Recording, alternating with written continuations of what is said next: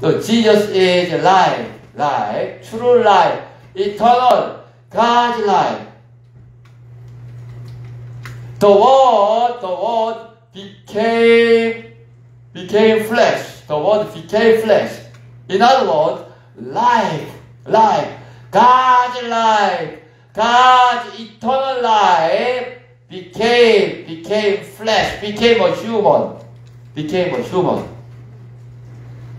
And he is calling himself. He used to call himself being conscious of God, the Father. He used to call himself the Son of Man, humbling himself before God. He used to call himself the Son of Man, But actually, the Son of Man, the Son is the Son of God,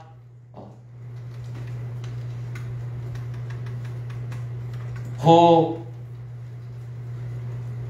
became a flesh. The Son of Man actually is the Word,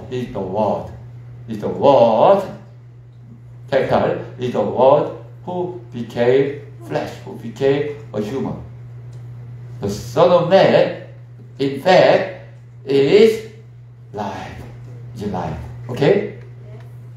The Son of Man actually is the Word who became a human. The Son of Man is actually life. God's life, who became a human. And he is crying out now, eat my flesh, and drink my blood, my flesh. The flesh of the Son of Man and the blood of the Son of Man. In them, there is what? There is a loud voice. Because the Son of Man is actually the Word or life. God's life, God's eternal true life. So when the Word or God's life became a human, in its flesh, in its blood, there is life. Okay, there is life. Even God's life,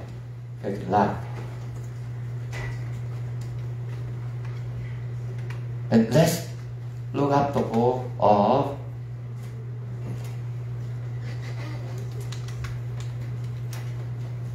Leviticus,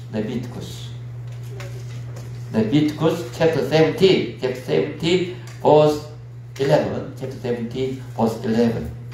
This verse is very, very important. 11. Chapter 17, verse 11. Leviticus 11. Chapter 11, or chapter 17, verse 11. For the life of a creature, the life of creature is in the blood. The life of creature is in the blood. Amen. And I have given it to you to make atonement for yourself on the altar. It is the blood. It is the blood that makes atonement for one's life. First, the life of creature is in the blood. The life of a creature is in the blood. And it is the blood that makes atonement for one's life. In other words, the blood of the Son of Man has the power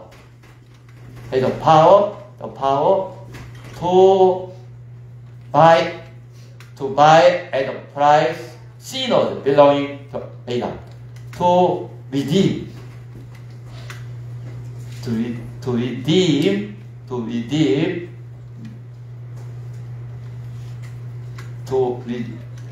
to redeem mankind from sins.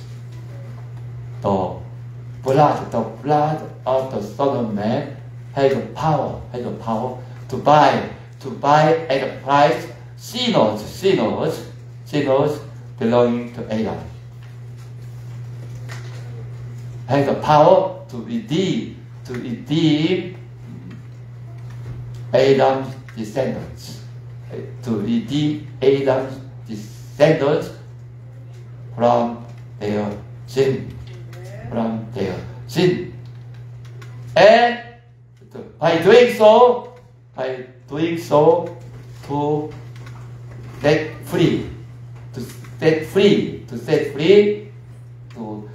them free from sin and death, from the law, from the devil, from sin and death.